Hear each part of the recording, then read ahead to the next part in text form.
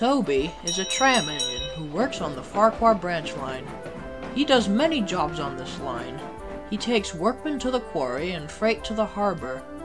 He is very old, but he doesn't care. He knows he is very useful. However, because of his age, Toby can sometimes be forgetful. Well, I better go get those workmen. They must get to the quarry. Toby, it's Tuesday. Mavis takes the workmen today, remember? Oh yes, of course. I forgot. I better head down to the harbor. Oh, Toby, you'll forget how to stop one day and go crash into something. One day, it was a very special day indeed, but I can't tell you why because that would spoil the story. Toby was about to do his normal jobs when Sir Topham Hatt came.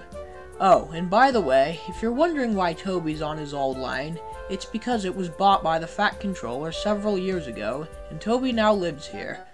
Anyway, back to the story. Good morning, Toby. Since it's your special day, you can do whatever you want. Thank you, sir. Well, Toby, where would you like to go today?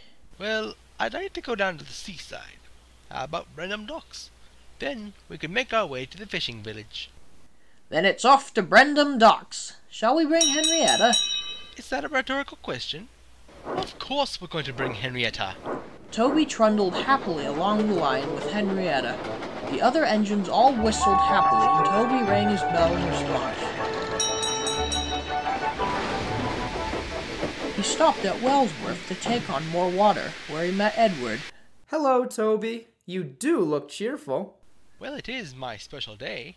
Yes, of course. We've got a party being prepared for you at Tidmouth. Oh, lovely! Wait, what's your party? Just then, Bill and Ben peeped into the yard. Toby and the twins didn't see each other much, and the twins found Toby's shape to be very amusing. Look, Bill! Someone's left their garden shed again! That's not a shed! Why would a shed be on the rails? It's a brake van! Oi! You two blokes better bug off! This special engine is having a special day today. Special? What's so special about him? Edward winked at Toby. Why, yes, Toby. You are a special engine. And they say today is your special day. But what's so special about your special... Stop! Just stop being Sharon Miller! Toby laughed and headed off. Later, he reached Brendam Docks. He loved it here. The sound of the ships and the seagulls plus all the hustle and bustle, something he didn't get on the quarry tramway. Ahoy there, Toby! Good morning, Salty. Toby was just about to explore around when Bill and Ben came in with some empty trucks. So, Toby, what's so special about you today? I don't see any point to all this. I'll let you find that out yourselves. Come on! You can tell us! Please? I'll give you a hint. It happened on this day in 1914. And Toby left. Bill and Ben were puzzled. They weren't the smartest of engines, so figuring it out would be quite a challenge. 1914. What happened on this day in 1914? I don't know, Ben. Dun, dun, dun, dun, dun, dun, dun, dun. Wait, I got it. What, Bill? 1914 was 100 years ago. I think it's now 2014. So 100 years ago, it was 1914.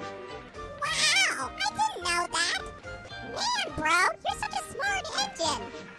No, really? I'm surrounded by idiots. So, what happened 100 years ago? I know. Dinosaurs went extinct. Toby must be a dinosaur, so he... You complete, utter, stupid boneheads! Even Sydney would not be so stupid. Dinosaurs haven't existed for over 65 million years. You two are pathetic! Well, how are we supposed to know about that crank crab? I've lost all faith in this world. Meanwhile, Toby was talking with Percy and Daisy. That's typical for Bill and Ben. They were a right pain when I thought I found a good luck charm. For some reason, they think I am in a relationship with Boko. I would never go out with him. He's all old and oily and well, loud. Toby couldn't help laughing, much to Daisy's unamusement, and the three engines kept talking about Bill and Ben's low intelligence. Hey, look, it's Steve. Maybe he'll know. Steve, do you know what happened 100 years ago from today? Well, I know World War I started 100 years ago, but I don't know exactly what happened this day in 1914. That's it! Toby served in World War I! Could be. I believe his class was built from 1903 to 1921. Now, I better be heading off. Bill, I don't think World Wars are something to celebrate. It's gotta be something else. The twins thought long and hard. Billy and Ben, shouldn't you two be at the clay works by now? Shh! Quiet, Derek! We're thinking! Thinking? About what?